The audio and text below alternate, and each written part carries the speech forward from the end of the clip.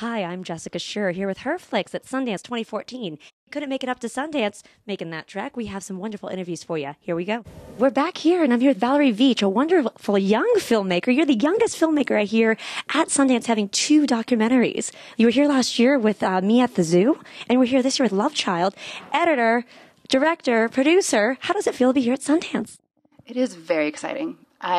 I think it's even more exciting than the last film that we had here because, in some ways, it's really neat to return to the same community and share the film with the Sundance audience. It seems like internet has been a theme here at Sundance. There's been quite a few films about internet. When did you know Love Child was a story you had to tell? I was actually in Rome with my grandma, and the international newswire on CNN was running this English language news story, and it kind of just stuck out in my ear because it was sort of like the only English language thing. And then also, I think the Italian news media really sort of found the story to be dramatic. And so when I came back to the States, I just kept thinking about it and sort of followed the story as the trial unfolded. At a certain point, an idea becomes an obsession, and then it becomes a movie.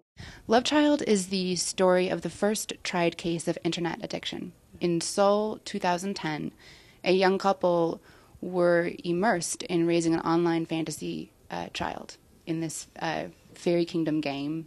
And then they had a real-life baby, and their real-life baby died of neglect. And in the ensuing trial, their lawyer argued that they were addicted to the internet and that they were not, negligent or murderers, but in fact were just unable to distinguish between the virtual world and the real world.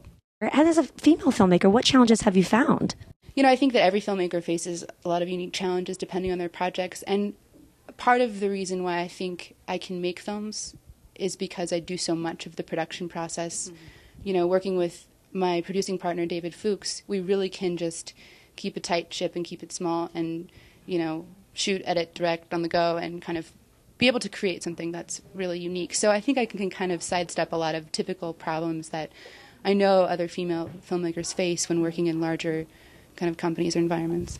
I edit my own films, and this last film, Love Child, about 4 months towards the end, I started working with another editor, Chris Donlin, who is super talented, and that was a really great relationship to find because it can be so isolating and crazy editing your own films, and it's like a gift that it's also a curse.